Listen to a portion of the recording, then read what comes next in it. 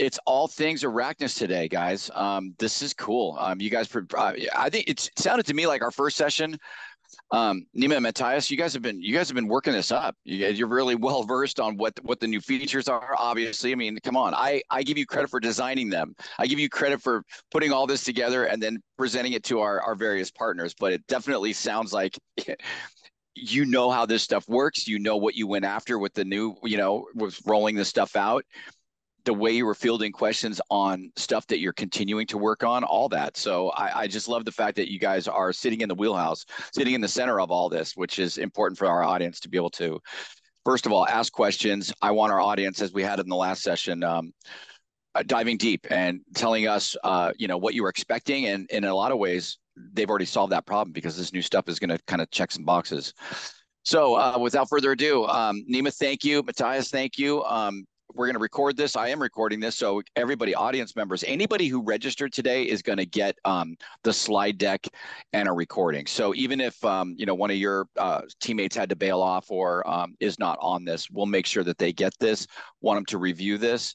The last session took us about 30 minutes, 40 minutes. Let's see where the questions take us. But we have cut away for an hour. So however we want to get into it. But both of you guys, I cannot thank you enough for being on our weekly webinar series. This is partner facing for all the partner store. That's how we market this. So a lot of good questions, a lot of good talent out there. And I'll hand it over to you, Matthias. Thank you so much. Yep. So, I'm Matthias Bulmer. I'm the product manager for networking wired products here at Snap One. Sitting directly next to me, I've got Nima with me as well. He's a product manager for our networking wireless category, as well as cloud products for Snap One. And so today we're kind of going to talk about our new Araknis multi-gig offering, as well as how that combines with our access points that we've had out for a little while here now, and really truly have a curb to client solution all the way from where your ISP drops off multi-gig into the router, through the switches, into now the access points. So kind of that full solution, and kind of tell you a little bit about what we have. So first thing, why upgrade to the new multi-gig routers, right? So currently 88% of the US has access to at least 1 gig ISP service. So that's a pretty substantial number, right? And growing quick. Out of those businesses and residential areas, a quarter of them already have 1 gig or greater fiber coverage, right? And so that fiber coverage is usually what, is going to be needed to kind of go to multi-gig. So a lot of ISPs have already invested in that.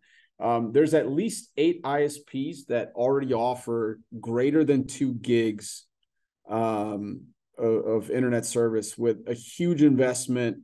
We're talking about multi-dozen billion-dollar investments in infrastructure and networks over the next few years to kind of take us into that next world, right? That next realm of internet speeds, into that multi-gig world. So with that, we have launched our new 220 and 520 router series.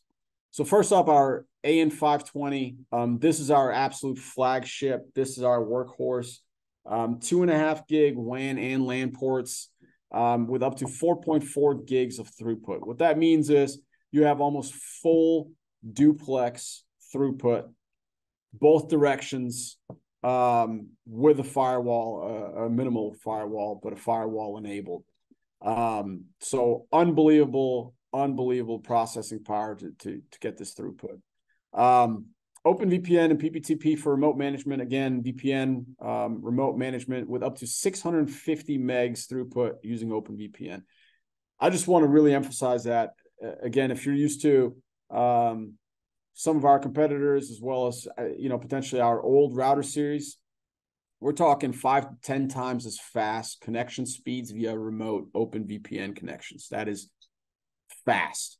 Stateful firewall for secure connections. OvrC Pro hub and configuration. Again, if you're new to our router series and you haven't used any of these, OvrC Pro hub is built directly into the routers. You do not need a separate Pro hub. And I'll explain in a little bit about what that gets you. But it's really, really, really crucial for your operations, and should really help you out in the long run. The 520 also has dual WAN. It has a 1 gig RJ45 SFP combo port for dual WAN connectivity to give you both load balancing as well as failover, but also MDU applications if that is a need for you, which you can configure right through the local UI. You can pick one of those 3 options of how you want to utilize that dual WAN port. But it can also be converted to a second LAN port. So if you're looking for a second LAN port, that port will be able to provide that for you in a single gig. And then it has IPsec VPN that can be used for site-to-site remote connections. And again, the throughput on that site-to-site connection is 2.55 gigs. For reference, our 310 series had a couple dozen, roughly around 35 megs or so, I believe, of site-to-site connection speeds. This has 2.55 gig of site-to-site remote connection speeds. So again, it's pretty unbelievable in terms of processing power speed that this thing can handle. Next up, and this is unbelievably unique to us, a problem solver for many of our partners, a very compact form factor, and all the installation accessories are included in the box for rack mounting, for wall mounting, obviously desktop. But then this is new with this router of you can mount this in a VersaBox or a wiring can directly. So again, very, very compact form factor, LEDs on the top so that you can see the status if you open up the VersaBox door or your wiring can door. And this, again, if you have this in your van and somebody, it doesn't matter what installation it is, you'll be able to find a spot for this guy to install it and provide multi-gig speeds to your client. Again, 2.5 gig WAN and LAN ports, up to 4.3 gigs throughput. OpenVPN, PPTP for remote management. Again, that up to 650 megs throughput through OpenVPN. Again, I can't emphasize enough how fast this is, and if you compare it to some of our competitors, we'll blow them out of the water in terms of remote connection speeds. Stateful firewall, OvrC Pro hub and configuration. And then again, like I said, that compact design, it does not matter. We'll be able to find a mounting solution for you, most likely. I'm sure there are some corner cases you can think of. But if this doesn't fit, I don't know what will. So, as mentioned, OvrC Pro hub included in all of our routers. If you're not familiar with the Pro hub and what the OvrC Pro version gets you, it really expands the OvrC capability to your whole network. You have full network visibility. You get a location dashboard. You can run ISP speed tests through the OvrC Pro hub, so you always know kind of what the site is running at from a speed standpoint. Device monitoring for non-Snap One products, notifications, advanced remote access through a secure connection, control system monitoring, and enhanced product integrations. So again, if you don't utilize Pro today, try it. I think you'll be pleasantly surprised and probably won't go back to not using OvrC Pro in the future. So now that you have this multi-gig router, why upgrade to the multi-gig switch, right? Well, if you want to really utilize the multi-gig router speed throughout your network, you're going to need the switch to connect to that router to make sure you don't have a bottleneck in your network. AV over IP solutions are moving into 10 gig applications. SDVoE, the SDVoE platform has zero latency 8K for Pro AVs as well as true 4K 60. Those take a ton of bandwidth. And so with that, you're going to need a 10 gig switch to fully utilize that. As well as higher PoE requirements are included in these multi-gig switches. There's existing substantial PoE applications as well as in the future there will be more and more coming. For example, Lutron has a 90-watt motorized shade that can be powered through PoE. we have a switch that will be able to power that motorized shade for you if you desire so. So with that, we have the new AN620 and the new AN920 families. First up, the AN620 switches, 2.5 gig ports on every single port. So every single port is full 2.5 gigs, full backplane. You can handle every single port, full duplex switching both ways. We have a full switching capacity on the back end. It is available in an 8 and a 24 port configuration, rear ports. Layer 3 light, static and VLAN based routing if you have complex layer 3 network configurations. PoE++ type 3, so up to 60 watts per port on every single port. From a PoE budget, you're looking at 240 watt for the 8 port or 720 watt for the 24 port. If you want to throw a Wi-Fi 6 access point, an AN820 access point on all 24 ports, you can do that. The 24 port switch has the PoE capacity to power that every single Wi-Fi 6 access point without losing power to any of them. SFP plus uplinks. There's 2 10 gig SFP plus fiber uplinks on both of these switches. And then we've optimized our fans. So we've really optimized the speed table, the fan speed table, to keep the temperature at a safe operating temperature, but really running the fans as quiet as possible, as low speed as possible, to really make these switches as quiet as they can be. And then lastly, there's this OvrC integration that this new hardware allows us to do. So the hardware is now capable to provide full functionality into OvrC, so that as we go through, we'll be able to innovate through OvrC to bring you new functionality to these switches as time progresses. So there might be a feature that might not be available today. The hardware, though, will allow us to bring you that feature within the next couple of months, within the next couple of years, and continue to innovate on existing hardware without having to upgrade the switch. So again, that's huge.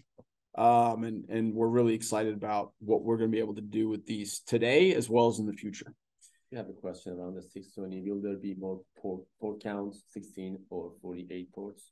We are evaluating more options for both the AN620 and the 920 products. Yes. I don't have a timing on that, but we are evaluating, yes. AN920 switches.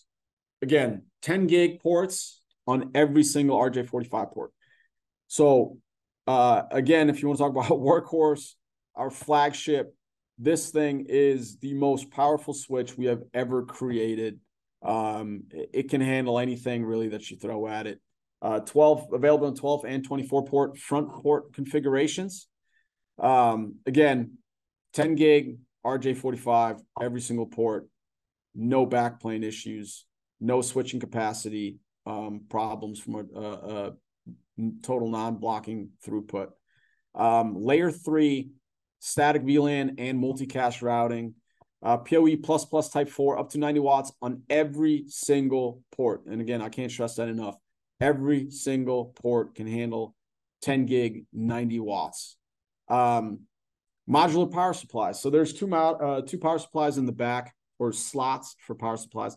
It will ship with one power supply. There's an option to buy an additional power supply to either add power redundancy or expand your PoE budget. So you can go from the 700s into the 1600s for a PoE budget. What that means is on a 12-port switch, if you really wanted to, you can make sure that every single port can power 90 watts simultaneously without running into any PoE budget issues.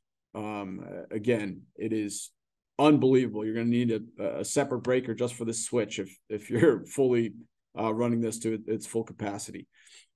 Uplink modules, again, these are sold separate, but the 12 port has one slot, the 24 port has 2 slots for 100 gig QSFP 28 uplinks. So again, if you need to link together a couple of these, you have that capability through 100 gig uplinks. And then those optimized fans, as well as the OvrC integration, is included in these switches as well. So again, we're really, really thrilled. We're unbelievably excited about what we can do with these switches today, but we're also really, really excited about what we can do in the future through OvrC. And that might include MOIP configuration through OvrC, which if you've been at Infocom, you've seen that. If you are coming to CEDIA, you will see that. We are working on a very simple, easy setup button through OvrC, where you will just select your transceivers and it will configure IGMP, access control lists, fast leaf per port, and anything else you might need to run our MOIP system. So with that, I will hand it on over to Nima. One more question we have on the 920. Will there be an all SFP plus version of the 920? We are also evaluating a aggregation switch to add to the 920 family. Again, don't have any timing on it, but that is something we are evaluating. Yes. Do you have the SFP plus modules? Yes. If the transceivers are the question, then yes, we do have SFP plus transceivers that should be available. Can you stack 2 additional PSUs in the 24 port and have both power supplies redundancy and increase PoE budget?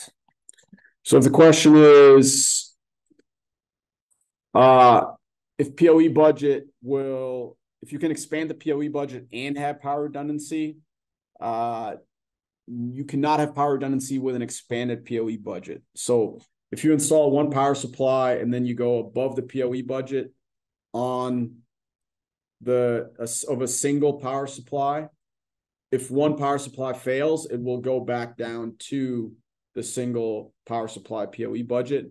But you can set priorities for your ports from a PoE standpoint to make sure that if there is a reduction in your PoE budget because one power supply fails, that your critical devices will continue to receive PoE. Good question. That's all the question. Hi, everyone. Nemo here. I manage the wireless category. Thank you, Matthias. So to talk about the Wi-Fi 6 Araknis portfolio, the first thing I want to say is when we started developing the X20 series, in this case, Wi-Fi 6, we actually reimagined and redesigned everything from ground up compared to the X10 or the older generation. So right now, today, we have 3 access points in this portfolio, all of them obviously capable of multi-gig applications.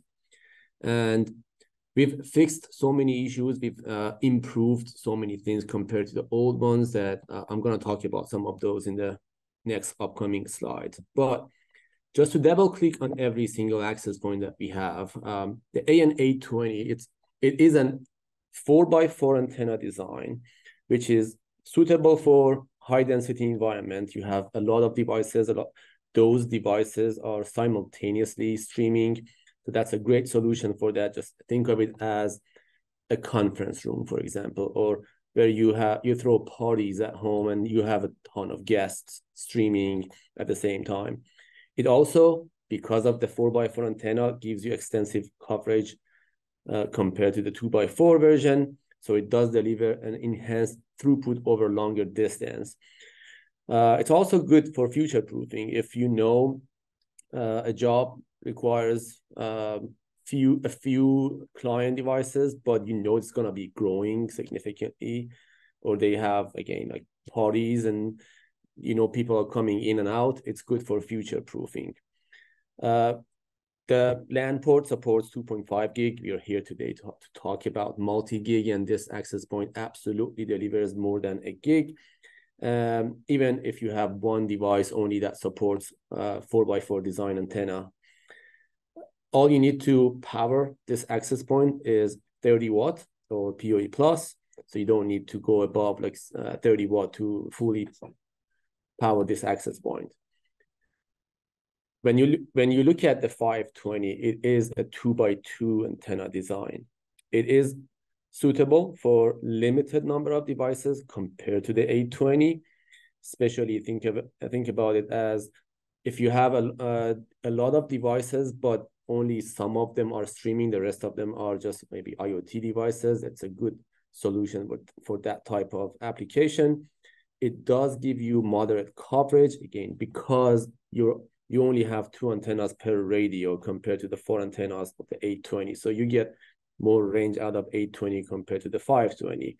It's also more cost efficient. So if you're going to a job or you're putting together a proposal for a job where the cost is an issue, the 520 is a better solution for you. It does support 2.5 gig. Time to time, I get this question around, is it really gonna support multi-gig because it's a 2x2 antenna? Yes, don't think about just one radio. When you think about aggregate 5 gigahertz and 2.4 and all of the devices, all of the client devices streaming at the same time, you do get above the gig. And which is why we have a 2.5 gigabit per second LAN port on this device. So we don't bottleneck your network. Many of our competitors don't have this. They think 1 gig is enough, which could or could not be true. We didn't want to sacrifice the performance. For the 520, same thing. You only need 30 watts to fully power this access point. So within the same kind of 520 series, we also have the outdoor version, which is a 2x2 omnidirectional antenna design. It's outdoor. It does support the 2.5. It's IP55 outdoor rated. It does come also with multiple mounting options for more installation flexibility. In general, if you're familiar with the previous generation of Araknis access point, 510, 810, and the 700 outdoor, the same exact form factors are used for the 520, 820, and the 520 outdoor. This gives you the opportunity to upgrade easier. We also know that you're familiar with the installation, and we got really good positive feedback around the installation. So we didn't want to change that. So if you have a customer that has Wi-Fi 5 and they're willing to upgrade to Wi-Fi 6, all you need to do is go on site, slide the old one out, slide the new one in, and you're done with that job. You can use OvrC, which we will talk about, to configure the access points. With the 520 outdoor, you only need 30 watt for full functionality. Something different that we did this time around, and this was per your feedback. You asked us to have a PoE out port out of the outdoor access point because sometimes you have an IP camera or something that you want to power up right next to the access point, and running a wire is not as efficient. So we did build that into this new outdoor access point. You got to be careful around the power in that's needed to have a fully functional access point. You need 30 watt, but if you want to get a PoE out of the access point, then you need to go to a 60 watt PoE in.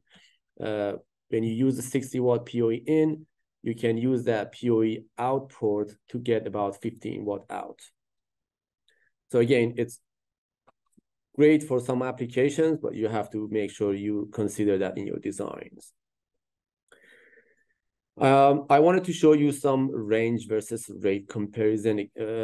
This is 820 versus 810. We have an amazing, really great test equipment in-house called Octobox, and we use that for benchmarking and testing our access points. Just to make sure you understand this is a lab environment. It helps us do an apple-to-apple comparison, but obviously it may be different in real life. So with this device, when we test 820 versus 810, you can see that, and the Attenuation, you can consider that as kind of range. As we increase the attenuation, that means mimicking the device walking away from the access point. The 820 obviously has multi-gig capability, and that's because of Wi-Fi 6 and all the new antenna designs that we have, versus the 810 that gives you about a gig. But as you see, when you move away from the access point, you still get a lot better performance out of the 820 compared to the 810. And at the end, you actually get even a little bit more range out of the 820. It's not significant, but still it counts. Now, comparing 820 to 520 within the same Wi-Fi 6 portfolio, you see why and when you need the 820 versus the 520. Remember, this is 5 gigahertz only, which is why you see the 1 gig for the 520 versus the 2 gig for 820. We talked about multi-gig, meaning for 520, multi-gig means aggregate both radios, 520 and 2.4. You do get less range out of the 520 because of the number of antennas. So, and most of the time it's going to be enough, by the way. But this graph shows you visually what you need to consider when you design your next wireless project.